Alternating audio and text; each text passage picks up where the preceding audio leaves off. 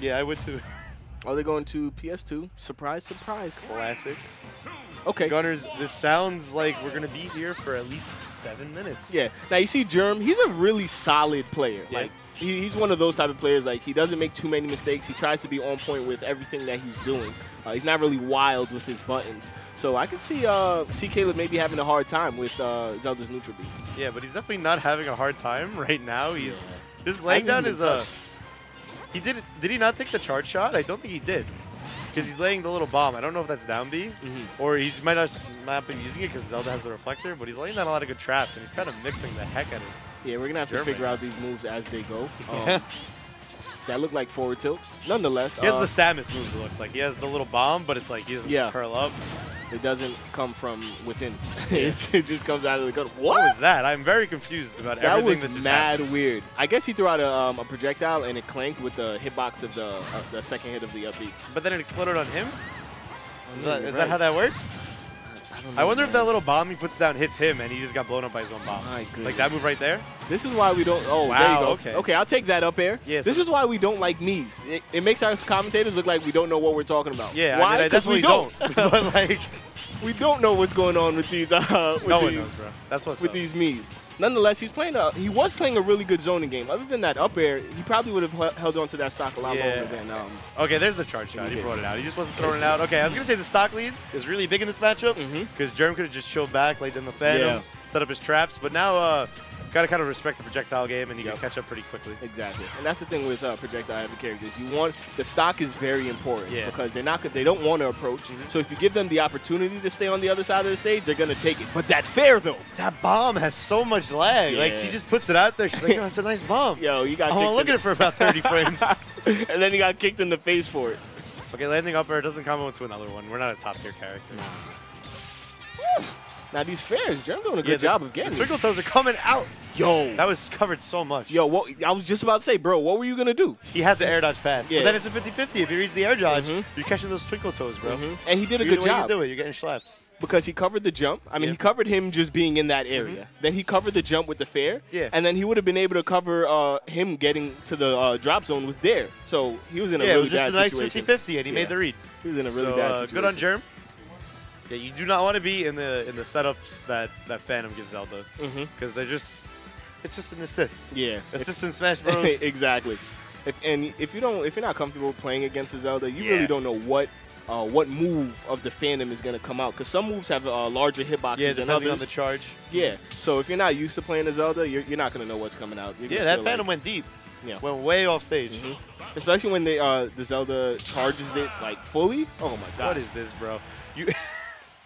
What did we just hear? Sinji. We got bum Sinji, bro. Okay, so he spent like 2 minutes making a Mii to get cooked and switch to PacMan. He spent longer making the Mii than he played that match. That is like, bro, you can't do this. So you got to commit. You take that long, you better commit and get washed again. Ooh, okay. Nice. Almost on the water conversions. It's always nice. Definitely a nice addition in this game. The fact that Din's Fire doesn't put Zelda in. Yeah, right. In freefall. That never made sense. Yeah. It was just something that some dude decided like 20 years ago, and like, yeah, we'll just keep it around. I guess we can. And it's like, bro, it's not like it's broken.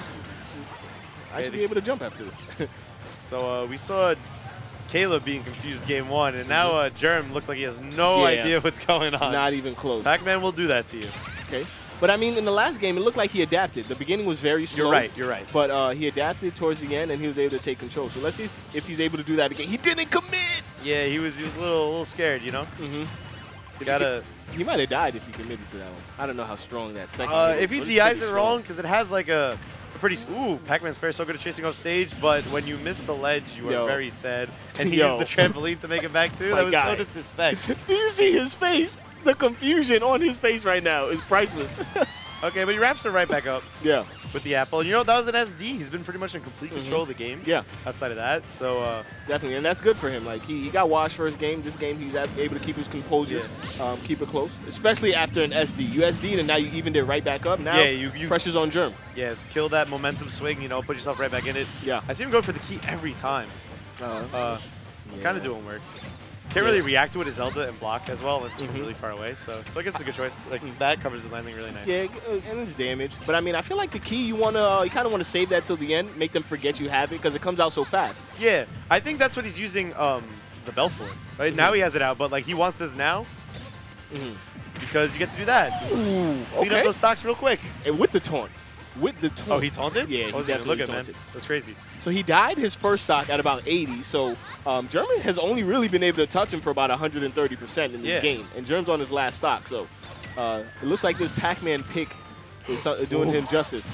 You thought he was going to combo it into fair? Yeah. Yo, me but too. You know what? That Phantom, I like the Phantom fade back there because it actually covers a lot of options. Because even if he fades out or he double jumps, it's just kind of resets to the same situation, and the Phantom still covers there. So that was a pretty safe option to go for. Definitely.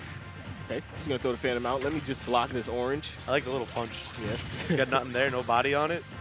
That's the weak one. It's the Rayman hands. Kaleb doing a good job of keeping him on this side of the stage. I don't know if that's where Jerm wants to be, but like it's almost like he's pressured into staying on that side of the stage. Zelda's usually like to hang back. They want to get their setup times, but like PacMan is literally the same exact thing. He wants to charge his fruit, throw down the hydrant, and do that. So he's kind of just letting him happen, and it clearly isn't working because he just got 2 stocked with an SD. It does not look like with an SD. That's a 3 stock, I bet. If he does not SD. That's I think we can make that a JV3, right?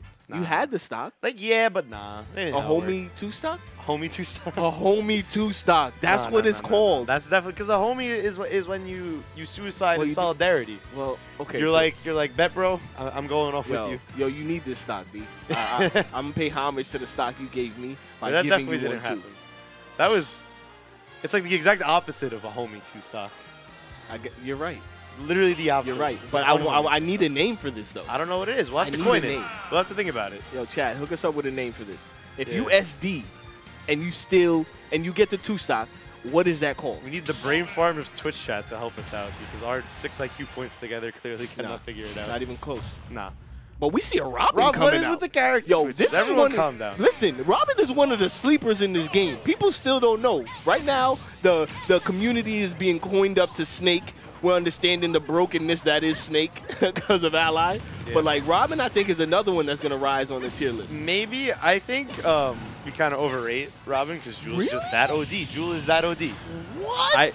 She has like very clear weaknesses that are abusable, and while her setups are insane and her damage output can be crazy. Can be? Nah, it is. It is. No, it can be. Crazy. It can be because she needs her setups. It's not like someone like Wolf whose damage just by existing is crazy. Or Peach.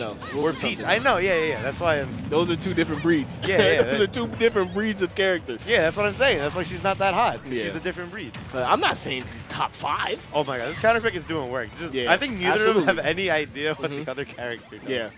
Yeah. I think it has to be just matchup experience. It's like, that's what it looks like. Who's gonna adapt first?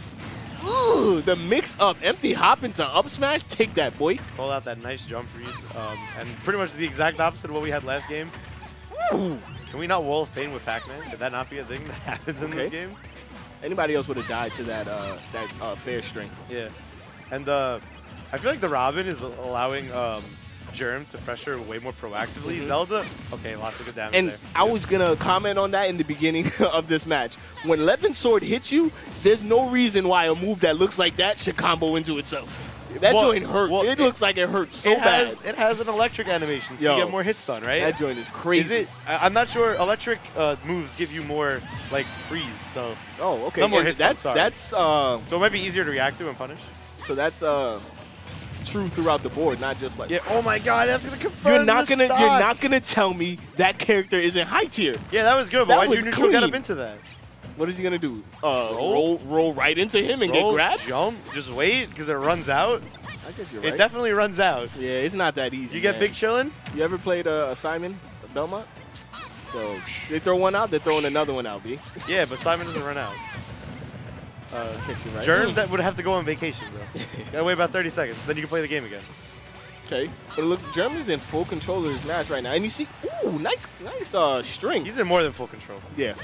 Game's over. And the thing is, I think the difference is Jerm is able to throw out a projectile that'll get to PacMan and interrupt through. Before he had to charge Knight or throw Dense Fire, which is really slow. But now you have projectiles that get to the other side of the screen quickly. So now you got to make a decision. Yeah, as in the middle of saying before, the Phantom pretty much relies on your opponent being forced to run into you to have an effect. Like, if PacMan is just going to be like, yeah, you can do that. I'll get this key real quick. Yep. And Robin's like, hold my pressure. Yeah. I can bro. Hold my kills. Yo, do you see Hold my Levin sword. My guy, do you see the sass in Robin's face after she hit you with the Levin sword? Do we got replay today? We always got replays. We do? Look at the sass on Robin's face. She's staring in the eyes, dude. Like, really? You gonna jump there? You gonna jump? Handle my light work, B. My light work. It's like an underhand, like. It's like a Roy jab in the air.